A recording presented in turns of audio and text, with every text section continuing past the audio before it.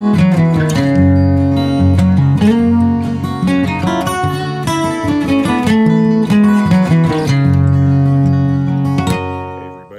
to our continuing series, Let's Paint a Statue. And with this video, we are going to officially start our regular videos where I take a particular statue and paint it from start to finish using different techniques, different colors, and all sorts of different designs. And the past videos I've done up to now have mostly been instructional about different techniques, what kind of paints I use and such. So now from here on out, we're going to go with different statues.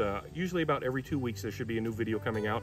And at this point, we're getting ready. It's not quite there yet as of this filming, but very soon on our website at rubbermoldman.com, the statues that I'm going to be using in these videos, we're actually going to sell those online. As you know, I mainly just sell the molds online so that you can make the statues, but some folks just want the statues themselves, so you'll be able to get a statue unpainted, painted along with a video, or if you just want to get, past all that and just have the statue, I'll have a few of them all painted up and ready to go as well, but that's just coming soon, not quite there yet. So let's get to it then. Now you may have seen, if you've watched some of my old videos, this statue before of this mermaid. It's a very popular statue. I do it in several colors. Today we're going to do something a little different. Because it's a mermaid, you think ocean, you think sea life, water. So we're going to do a very nice blue finish, but it's going to be done a little differently. Now it already has a black base coat. In fact, I just did it. It's still not 100% dry. Check out my previous videos to find out how to do a proper base coat to make sure it's done properly. But again, this one's a black base coat. Now we're going to use some of this nice bright blue paint here. And again, I just recently found these little bottles of exterior paint, so I'm going to be giving them a try. So we're going to get this here, and I'm going to go fairly heavy with the blue here. And we're going to do a fairly heavy dry brush on it. I want most of the blue covering it up, and where it's a little wet with the black, that's fine. We're just going to kind of let it mix in. This is not to be the finished coat that we're going to do. We're going to actually add to this. So right now is just getting blue over most of the statue, letting some of that black show through in spots.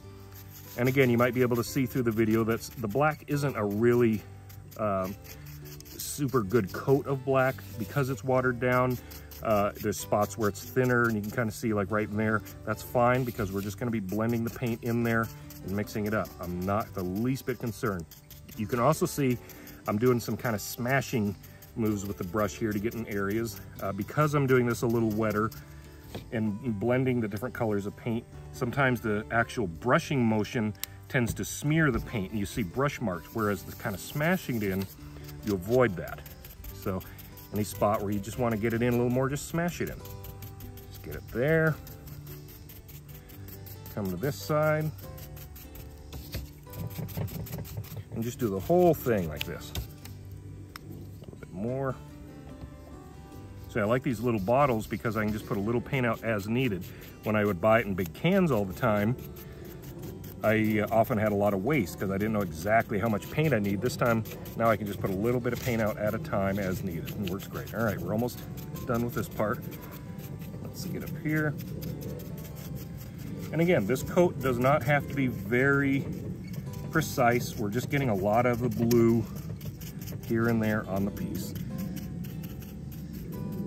Okay, from what I can tell, it looks pretty close to being coated all over with the blue. We'll just kind of smash some here and there.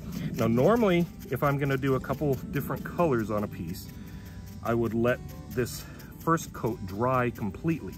We're not going to do that this time. I'm going to let it, I'll say half dry. I still want a bit of this blue to be a little bit wet. So we're going to maybe let it sit for a minute or so and then come back, but that's about it. So we'll be right back. Now we're back. Like I said, we just waited a minute or so it's still a little bit wet, not dry, the blue color. So now what we're going to do is just take some white exterior paint. I'm going to use the same brush. I'm not even cleaning a brush or getting a different brush. We're going to get some of this white paint.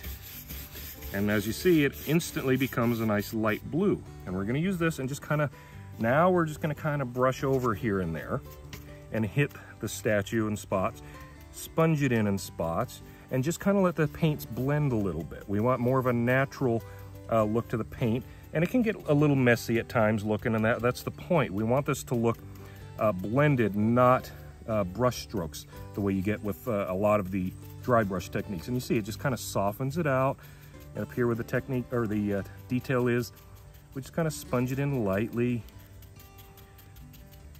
And if you get spots that need a little more light color, you just get a little more white on your brush and go. But a little bit of white will go far on this part, because like we said, it's blending, and you just kind of get a nice, and it's really up to you. You make it as light as you want. I could leave it like this color it's going now, or I could give it another minute to dry and then come back and add even some more white on top of it. You know, seawater, when you go to the tropics and that, when it's blue, you get the froth of the water that comes up, the foam and that, and you get this mixture of white and dark blue and light blue, and it's beautiful. That's basically what we're trying to replicate here. And of course, this is just one of many, many finishes you could do on this particular statue, but I don't think I've ever shown this type of finish before. And it's very popular, very simple, and I think it looks very elegant for a statue like this, but it works great on pretty much any type of concrete statuary. Okay, so take another look here. Why don't we go ahead, you know, this would be fine just as is. You know, a little touching up here when I can see the other angles.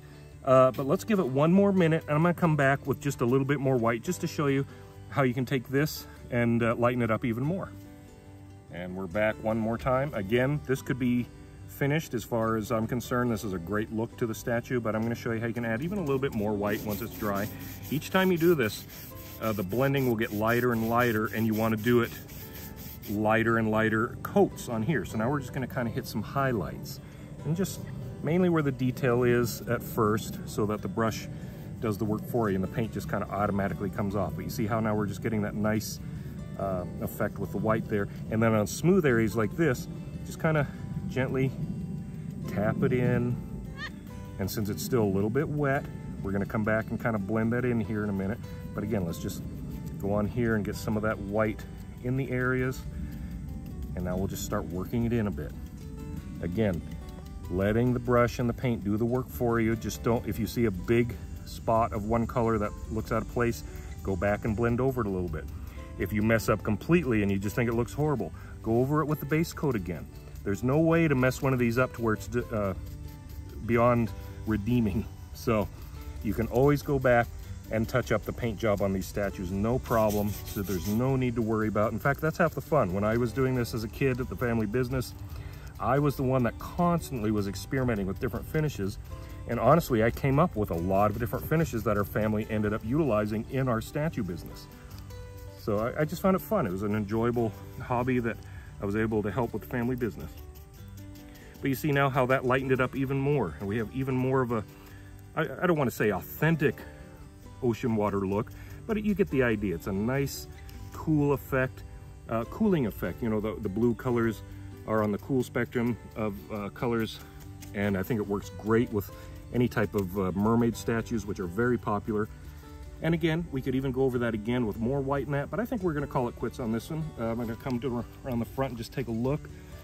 I think I pretty much got it. It's hard to see from the angles when we're doing these videos, but I think I pretty much got it. But I hope that shows you this nice, beautiful finish that's very easy to do using really 3 colors, the black base coat, and then just a nice bright blue and some white. And you get this beautiful finish for your statues. So until next time, happy painting, and we'll see you soon.